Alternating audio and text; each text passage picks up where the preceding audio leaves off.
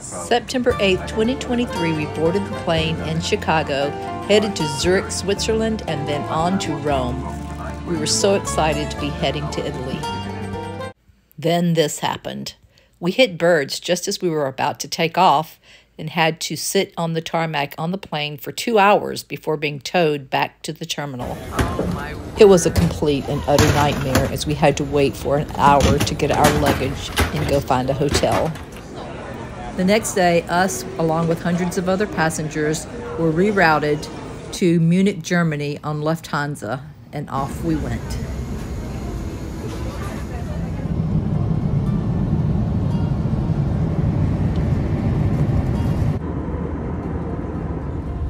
We arrived in Munich and were loaded onto buses to transport us to our next plane. We finally arrived in Rome, were picked up by our private driver, and settled into the car for our drive into Rome city center. It was a relief to finally arrive. That is called Porta Aurelia.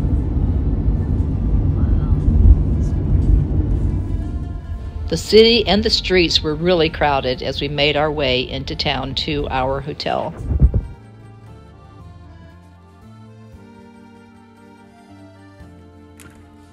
We finally arrived at our really cute Airbnb, which was a little room right above a little piazza with restaurants and bars. The atmosphere below was vibrant. There were people walking around. We had beautiful views of nice buildings, and one thing that was the best about this was the location. Just right around this corner right here took us straight over to Piazza Navona.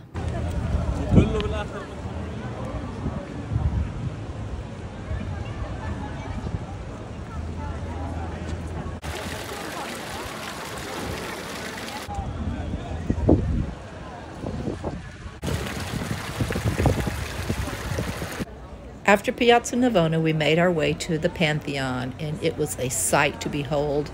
There were so many people there, but the building itself was so amazing and something to see.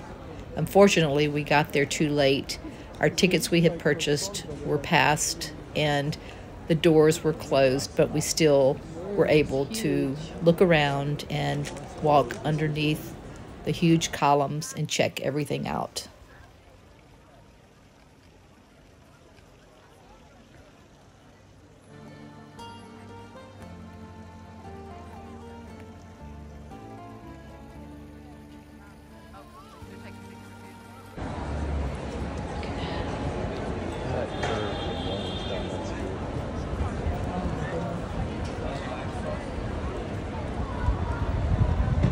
The Pantheon is a former temple and is round except for the large portico with humongous Corinthian granite columns. It's something to see.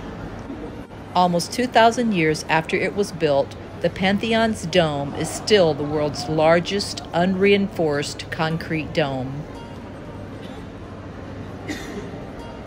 A few blocks away, we made our way to the Trevi Fountain. Oh, there it is. And it's a lot of people here.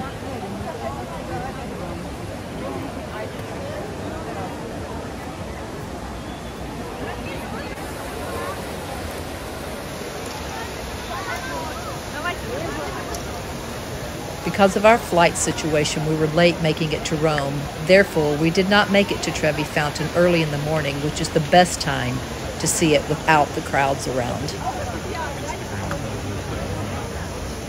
We did a little more sightseeing, stopping at various churches along the way before we finally made it to a restaurant near the Piazza Navona for our first meal in Rome.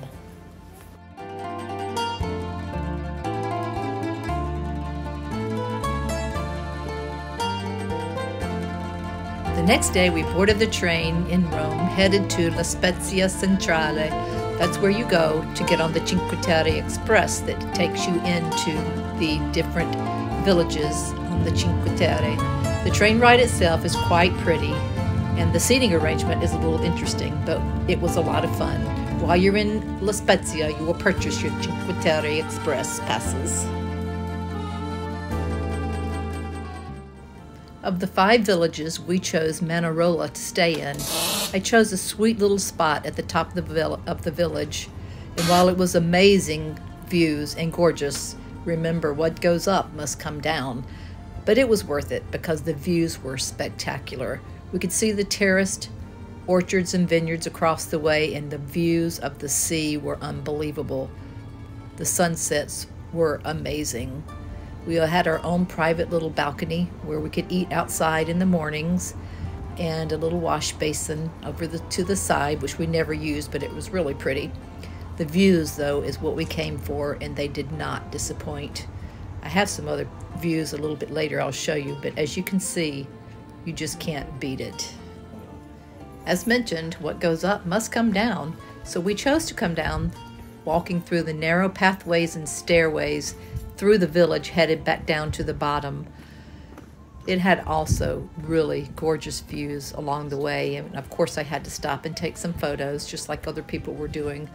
The pathways between all the buildings are small and narrow, and there are lots of steps, so just get ready for that if you decide to stay in one of these villages that is perched high on the mountains like we did. But you just keep following it down, all the way down the stairways until you reach the main area of the town, which is where the restaurants and the people walking around are.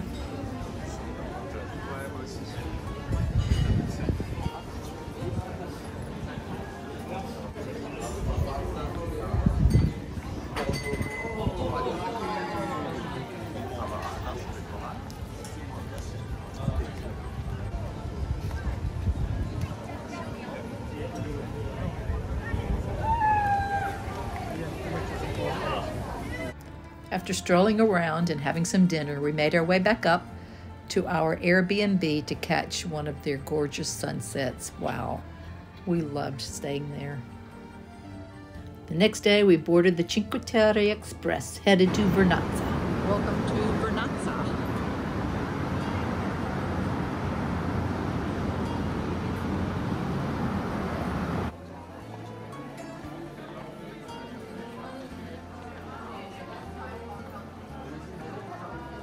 Vernazza is a shopper's paradise, but gee, it was crowded. Probably the most crowded village of all that we visited.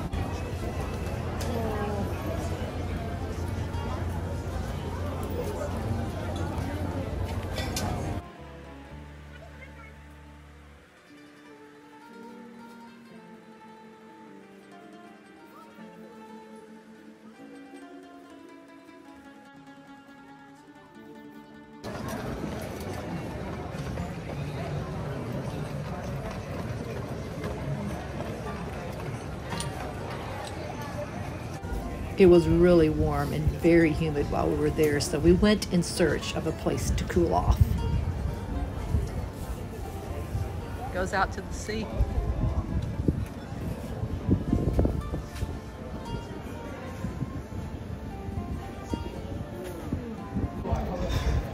Taking a break in Vernazza. Is it hot? Hot? It's very hot, except right here, the best spot. Best spot of the day. We have a cool breeze coming in. We made our way to the harbor to dip our toes in the water, just trying to cool off a bit. Whew, it was hot. After Vernazza, we headed to Cornelia, and as you can see, the crowds were so thick.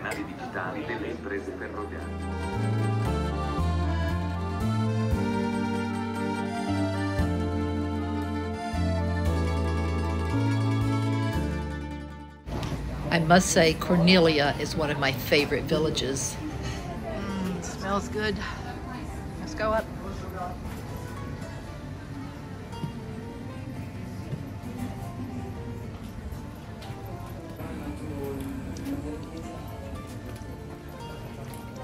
Oh, it smells good here. It's so pretty through here.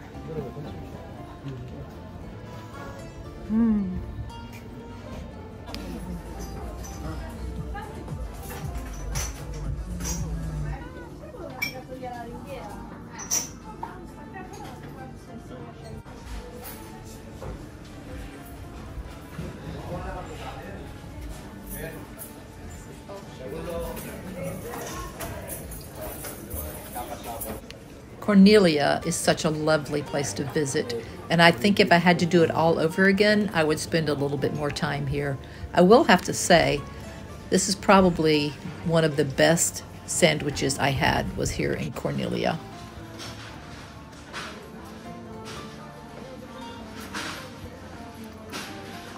Lots of bars and lots of eating places.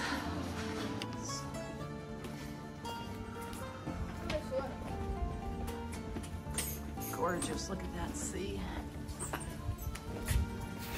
Continue walking straight through the village and you'll end up facing the sea, and what a spectacular view. It was so gorgeous, and we ended up getting there right around lunchtime and were able to grab a table at this little place on the left. If you stop there, please eat there. This is where I had the best sandwich ever. Beautiful day for lunch outdoors.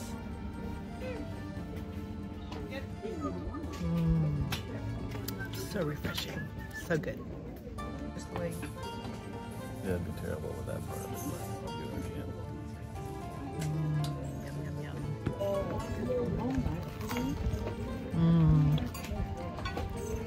Yum, yum, yum.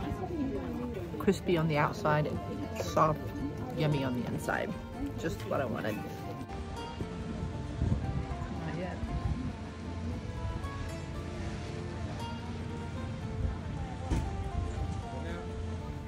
After leaving Cornelia, we headed back to Manaroa for a sunset cruise I had booked with Tony.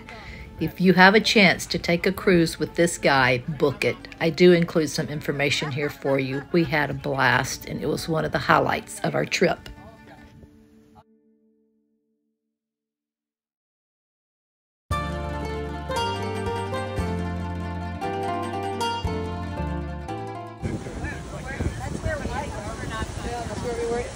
Grazie was so busy today. Oh, it was insane.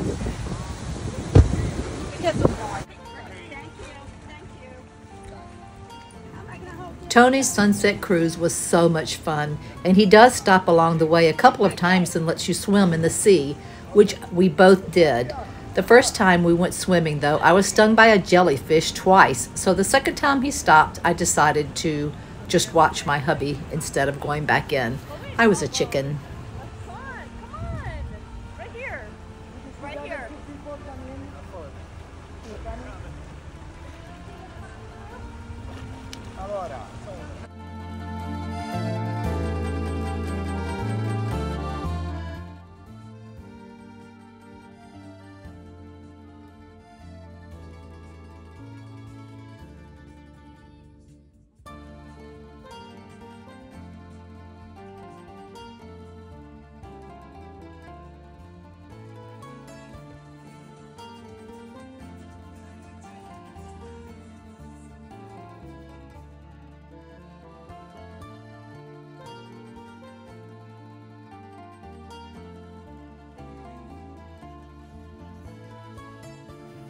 Tony is a great host, and he keeps lots of beverages and food on board for you. There are snacks to be had, and your cup is never empty, with Prosecco and beer, whatever you choose. It was just a fabulous evening with a lot of great memories we will never forget.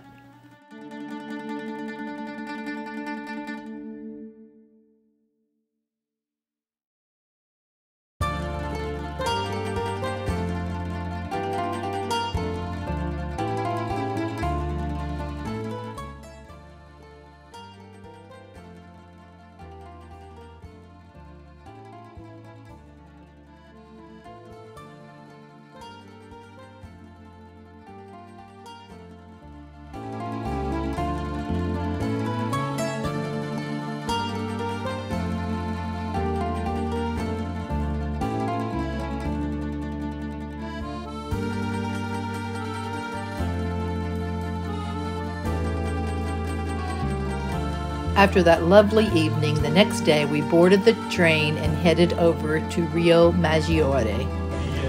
We're entering the tunnel going to Rio Maggiore.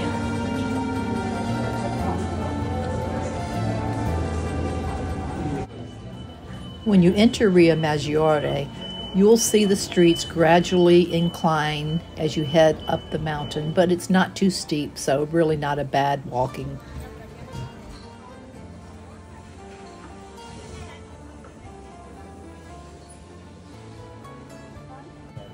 There's quite a lot of places to eat and lots of goodies, but we just decided to get some fried foods that we were wanting to try and grab a spot in the park on a bench.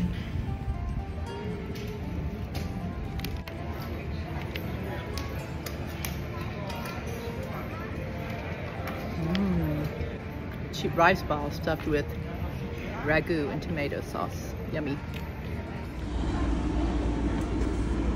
This is how you go to the bathroom.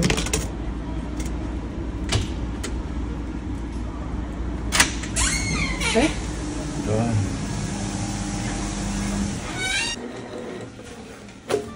That's where you get the toilet paper out. Hair dryer, wash your hands. And this is the way you get out.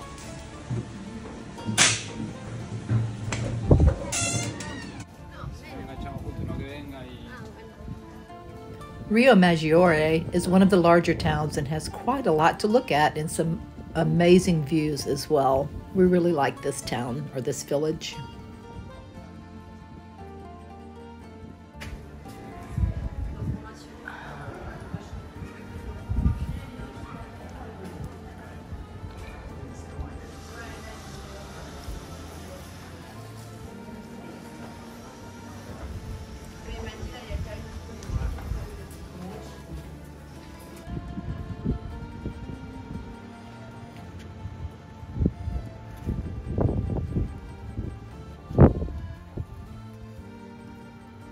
The last village we visited was Monterosso al Mare, and if you're looking for some beach time, this is the place to be. It also is more flat, it's easier to walk, and has lots of great shopping.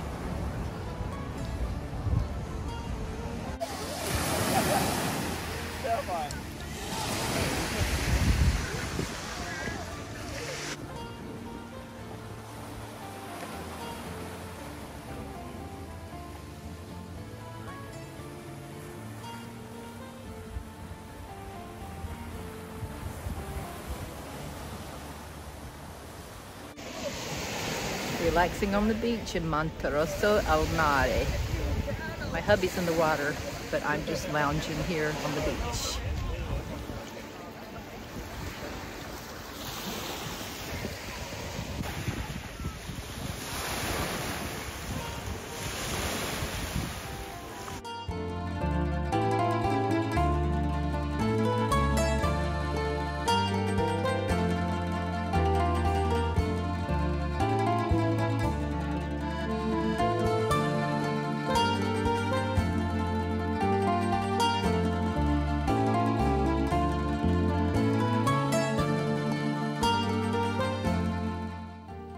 If we ever make it back to Cinque Terre, Monterosso al Mare may be our choice to stay.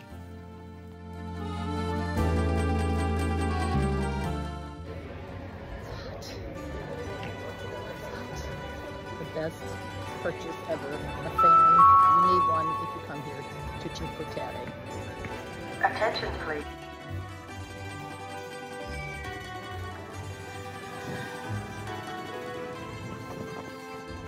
We made it back, walking through the tunnel to Manarola to spend our last night on the Cinque Terre.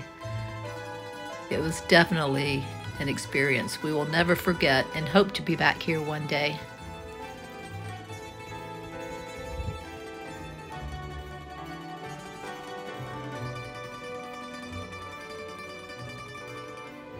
I'm sure you are aware that all the villages are connected by hiking paths, some taking an hour or two or more. Unfortunately, we did not get to do that because my husband was having some ankle issues, but next time it will be a must.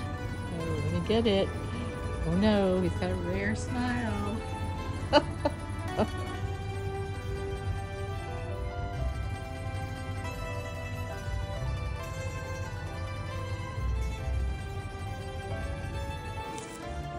One thing to note, if you're using paper tickets, be sure to get them validated in these little green boxes. Put it in, make sure it stamps it, and you hear the click, and make sure you're good to go. They will be checking them on occasion. The next morning, we made it back to La Spezia Centrale. We had a few hours to kill, so we had breakfast in a piazza and did some shopping.